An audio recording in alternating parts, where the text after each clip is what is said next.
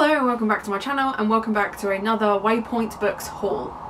A haul where these aren't for me, these are for you, in case you wanted to buy any of them. They are books that are either new releases on my radar or recommended to me by other booktubers, and therefore I feel comfortable recommending them to you. The links to all of them will be down below, but these are the ones that I specifically bought in April for those aforementioned reasons. So let's waste no more time and let's go through the books.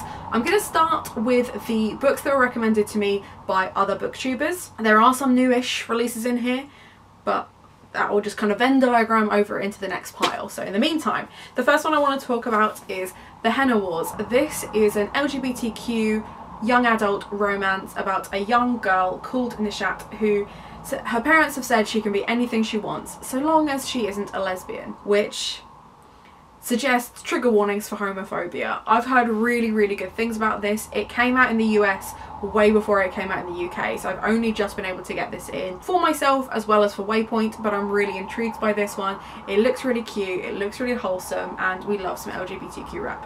So here's hoping it's that way and less of the homophobia, because we don't love that. As a premise, it sounds really intriguing, so that's the first one. The next is The Bone Shard Daughter. This is your classic high fantasy, I think it's YA borderline adult, epic, emperors, thrones, battles, you name it. All the people that I watch specifically for their fantasy recommendations have recently been reading this and really enjoying it, so I added it to my list. I haven't had a chance to read it yet, but this is definitely something that I would read as opposed to reading widely. Like, this is the genre that I fall back into, and this is certainly a book that I would want for my shelf, so that's why I got that one in. The next one is House of Hollow. Again, this came out a lot earlier than it has here. I think it's been out in the US a while still. This is like a gothic-y mystery YA.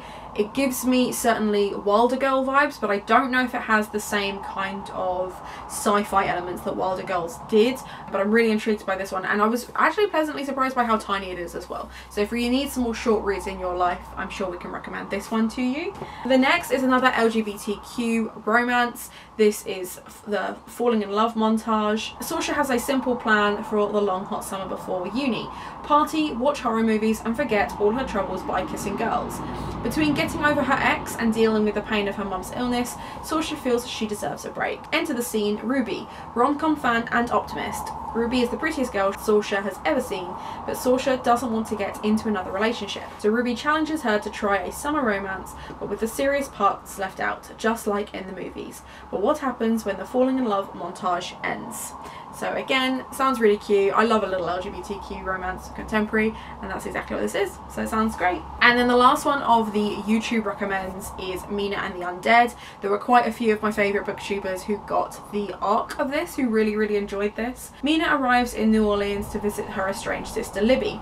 She loves nothing more than a creepy horror movie and can't wait to explore the city's darkest secrets. Vampire tours, seedy bars, spooky cemeteries, disturbing local myths. Mina lands a part-time job at a horror movie mansion and meets Jared, Libby's gorgeous housemate and fellow horror enthusiast. But the perfect summer bliss is broken when she stumbles across the body of a girl with puncture marks on her neck, clutching a lock of hair that looks suspiciously like Libby's. Someone is replicating New Orleans' most brutal supernatural killings. Mina must discover the truth and prove her sister's innocence before she becomes the victim of another myth. So we've got vampires, we've got gothic mystery type elements, and it's not sprayed edges, but where the edges have got like a darker trim to it, it does look like it's got a weird sprayed edge effect, which is really intriguing. This again is YA. I don't know the trigger warnings for this one, but it does say suitable for fans of gothic YA murder mysteries at the bottom. So it's all my favourite phrases, and that's another one where they mention horror movies. So maybe there's some content in there for you. The next are new releases, so I don't know as much about these ones, but I got them in because I was really intrigued. So the first one we have is Witches Steeped in Gold. This came out 2 days ago, so haven't had a chance to really read up on this one, but it looks great for the start. So we have Uriah Adair has spent her life in a cell. Heir of an overthrown and magically gifted dynasty, she was exiled from the island nation of Ica, but every day brings her closer to freedom and vengeance. Jasmine grew up in a world dressed in gold. with stolen magic at her fingertips. Daughter of the self-crowned Diane, her existence is a threat to her mother's rule, but Jasmine has no intention of dying. Sworn enemies, the two witches enter a deadly alliance to take down the woman who threatens both their worlds. But revenge is a bloody pursuit, and nothing is certain except the lengths Araya and Jasmine will go to win this game. This is a fierce and thrilling story where dangerous magic reigns supreme and betrayal lurks beneath every word. It's also a hotkeys book, which means I'm going to love it because I love that publisher. They always seem to come out with my yearly faves, so I'm really intrigued by this one. My mum mocked me when she watched the last time I did this by saying you're intrigued by everything. I am.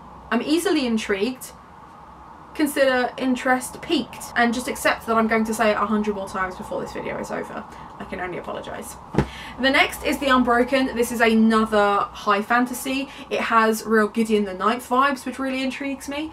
So we have Terrain is a soldier, stolen as a child and raised to kill and die for the Empire. She owes loyalty only to her fellow conscripts, but now she is sent back to her homeland to stop a rebellion, and the ties of blood may be stronger than she thought. Luca needs a turncoat, someone who can sway the rebels towards peace, whilst Luca focuses on what really matters, winning back her throne. Through assassinations and massacres in bedrooms and war rooms, Terrain and Luca will haggle over the price of a nation, but some things aren't for sale. So it sounds really intense. LGBTQ rep and author of colour, which we love. Something a little bit different. I'm really disappointed that my copy arrived with a crinkled corner, but we'll just have to deal with that. We have Dial A for Aunties. Originally I thought this was a romance, but I think it has murder mystery elements to it, which is really intriguing. So when Medi-chan accidentally kills her blind date, she turns to her aunties for help. They're meddling. Okay, so that's, again, this book is just not where I thought this was going. Their meddling set her up on the date, so they owe her. Although hiding the goddamn dead body is going to be harder than they thought, especially when her family's wedding business has the biggest wedding of the year happening right now. It turns out the wedding venue just happens to be managed by Medi's ex, aka the one who got away. It's the worst time to see him again. Or is it? Can Medi finally find love and make her overbearing family happy? So we've got weddings, romance, potential murder, and meddling families. We love that. So the next one is The Summer Job. Again, this is brand new. I don't know anything about it, but I was told by my mother that I needed to get books in that other people would want to read, as well as books that I wanted to read, and this looked like a really cute little contemporary. Have you imagined running away from your life? Well, Birdie Finch didn't just imagine it, she did it. And the life she's run into? Her best friend Heather's. The only problem is she hasn't told Heather. Actually, there are a few other problems. Can Birdie carry off a summer job at a luxury Scottish hotel pretending to be her best friend, who, by the way, is a world-class wine expert? And can she stop herself from falling for the first man she's ever actually liked, but who also seems to like someone else? It's not for me, but I'm sure there's someone out there that would really enjoy this. The next one is Malice. Again, seeing this go out everywhere as ARCs, was really disappointed to find out that the main cover underneath is just black and not that weird lime green. It's an intense green, but I appreciate it nonetheless. This is another fantasy. So we have Once Upon a Time there was a wicked fairy who cursed the line of princesses to die. A curse that could only be broken by true love's kiss. Utter nonsense. Let me tell you, no one actually cares about what happens to our princesses. I thought I didn't care either until I met her. Princess Aurora, the last heir to the throne, the future queen her realm needs. One who isn't bothered that I am the dark grace, abhorred and feared by the mysterious dark magic that runs in my veins.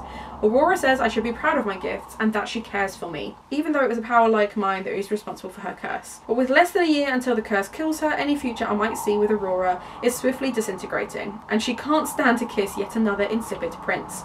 I want to help her. If my power began her curse, perhaps it's what can lift it. Perhaps together we can forge a new world. Nonsense again, but we all know how this story ends, don't we? Aurora is the beautiful princess, and I am the villain. So another one is the one that only literally came out yesterday. So Victory is Greater Than Death. This is a sci-fi, and I think it has LGBTQ rep in it as well. Tina Maines has never worried about being ordinary. She's always known that she's the hidden clone of a famed alien hero, and one day soon her beacon will activate, finally making her dreams of saving the universe and adventuring among the stars possible. But it turns out that Tina's destiny isn't quite what she expected. Things are more dangerous than she's ever imagined, and everyone in the galaxy is expecting her to actually be brilliant tactician and legendary survivor Captain Tho Argentian.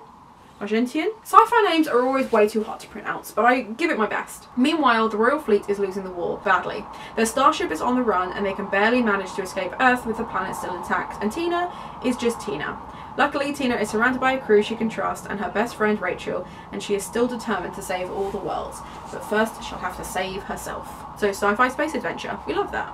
Doesn't say anything about LGBTQ rep, but I feel like it does have it. I don't think I'm pulling that out of nowhere, but maybe I am. Maybe I am. Spin the Dawn is another one that has been released earlier in America than it is out in the UK, I think. So this is a BIPOC author fantasy. On the fringes of the Great Spice Road, Maya Tamarin dreams of becoming the greatest tailor in the land, but as a girl, the best she can hope for is to marry well. Then a royal messenger summons her ailing father to court, and Maya seizes her chance. Disguised as a man, she travels to the summer palace in her father's place to compete for the emperor's favour and the coveted position of imperial tailor. If Maya's ruse is discovered, her life will be forfeit, but if she wins, she will achieve her greatest dream. Yet nothing could have prepared her for the challenge ahead, to sew 3 magic gowns for the emperor's brides-to-be. One from the laughter of the sun, one from the tears of the moon, and one from the blood of stars. Accompanied by the mysterious court enchanter whose piercing eyes seem to see straight through her disguise, Maya's journey will take her to the far reaches of the kingdom, seeking the sun, the moon, and the stars, and finding more than she ever could have imagined. So it's definitely YA, it's definitely going to have romantic tropes, but it looks really cute, and it sounds very kind of Mulan-esque, but with Mulan meeting Emperor's New Clothes, which I'm here for, to be honest. And it just sounded great. One that I'm really excited about is The Khan. This is about a Palestinian woman whose husband is like the leader of a mob type family. When he is shot, she then takes over the mob business and basically has to run it in his stead, find out who killed her husband, and, you know, just generally be a badass. It has like murder mystery type stuff in it, its own voices, it's a debut author, and it just sounds epic. It just sounds epic. So I'm really excited to read this one, and won't be mad if this doesn't leave the shop anytime soon, because I want to read it. Speaking of which, we've got a couple more hardbacks that are more into the on my radar as opposed to new releases side that I'm also really excited about. So the first one is Tall Bones. Before we start talking about Tall Bones, although the premise sounds great, the front cover upsets me. This is the front cover. As you can see, we've got the title. That's the way the church should look though. Why has it done that to me? Why has it done that to me? Anyway, this is about a young family who return to a place called Tall Bones. I don't know if they have family associations there or they're trying to escape something from their past, but Tall Bones is not the village you want to move to. It sounds like it's going to have real kind of like Christian culty vibes. Definitely gothic, definitely murder mystery-esque, definitely spooky / thriller. Really intrigued by this, and yet I haven't heard anyone else talking about it. So it is on my list and I am excited. The other one, which is also murder mystery thriller-esque, is Who is Maud Dixon. This is about a young woman, not Maud, but who works for Maud Dixon, who is a famous writer, and the assistant desperately wants to be a famous writer as well. So when Maud Dixon goes missing or dies in a car accident or something horrible happens to her, the assistant steps into her place, finally taking the limelight. But it is not as simple as that. Sounds like it's gonna be tense, and I'm really intrigued by that one. It takes a lot for a thriller to kind of get under my skin, but I feel like these have the capacity to do that. So we live in hope. I've got a couple more paperback thrillers as well, which also sound really intriguing. So with The Last One to Die, Neve is in London for a summer of fun and freedom, but young women are being attacked across the city, and she quickly discovers they all look scarily similar to her. Can her new friends all be trusted?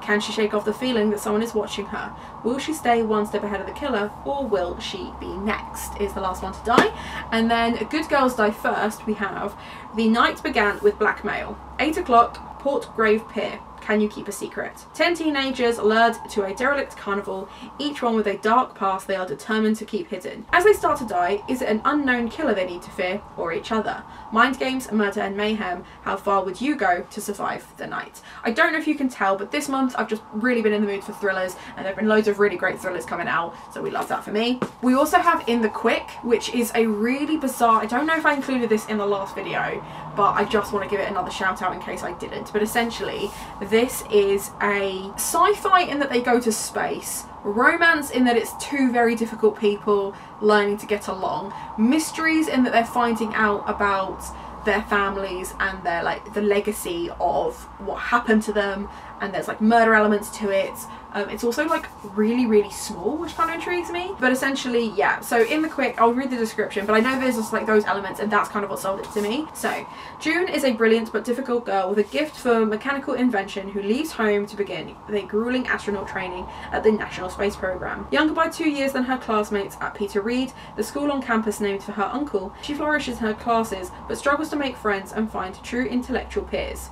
6 years later, she's gained a coveted post as an engineer on the space station and a hard-won sense of belonging, but is haunted by the mystery of Inquiry, a revolutionary spacecraft powered by her loved late uncle's fuel cells. The spacecraft went missing when June was 12 years old, and while the rest of the world seems to have forgotten the crew, June alone has evidence that makes her believe they are still alive. She seeks out James, her uncle's former protege, also brilliant, also difficult, who has been trying to discover why Inquiry's fuel cells failed. James and June forge an intense intellectual bond that becomes an electric attraction, but the love that develops between them as they work to solve the fuel cells' fatal flaw threatens to destroy everything they've worked so hard to create, and any chance of bringing the Inquiry crew home alive. Both a gripping narrative in one woman's persistence and a charged love story. In the Quick is an exploration of the strengths and limits of human ability in the face of hardship and the costs of human ingenuity. Plus it's super cute, so there's that one. And then the last two, there have been loads of non-fictions about trying not to be racist coming out, but two in particular that I really wanted to get my hands on were The Black Friend on being a better white person. When Frederick Joseph was a black student in a largely white high school, there were many hurtful comments that he often let go. Now he and 14 other prominent artists and activists discuss their experiences of racism in their teenage years and beyond. Offering himself as a friend to the reader, Joseph explores everything from cultural appropriation to reverse racism and white privilege. Both a conversation starter and a toolkit, this is an essential read for committed anti-racists and newcomers to the cause of racial justice alike.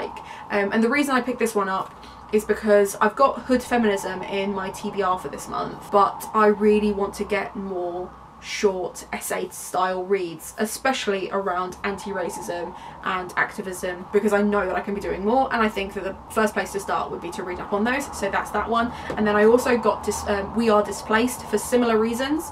So in this powerful and emotional New York Times bestseller, Nobel Peace Prize winner and activist Malala Yousafzai shares various stories of displacement, including her own.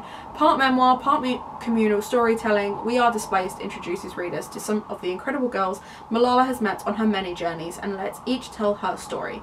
Girls who have lost their community, relatives, and often the only world they've ever known, but they have not lost hope. Longing for home and fear of uncertain future binds all of these young women, but each is unique. In a time of immigration crises, war and border conflicts, We Are Displaced is an important reminder that every single one of the 79.5 million currently displaced is a person, often a young person with dreams of a better, safer world, and it includes an afterword by the author. So that one also just sounds really intriguing. So that's it. I did really try and like cram in as much as I could into the 20 minutes this time. If any of these books sound even remotely intriguing, click those links below, help support me and my content, and enjoy a new read, because these just sound epic.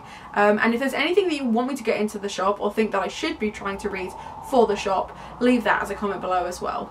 Keep me in the loop about any new releases you're really excited for, and other than that, have a nice day. The next...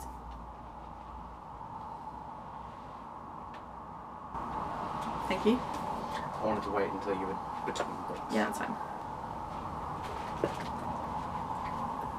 I would just like to say before you leave, because really this is for you and not just the camera, whilst I really appreciate being handed both a muffin and tea, I now do not have the hands to lift up the books to show the kind of people the books that I'm trying to show them. Yeah. You know, that sounds like a you problem. I knew you were going to say that. I knew you were going to say that. Even Mozart knew you were going to say that. Did you want me to put your tea somewhere? No, it's fine. I've got a little table here. I just wanted you to know that you have inconvenienced me. Cool. Good to know. So we've got LGBTQ rep. My cat is trying to eat my muffin. This is not for you.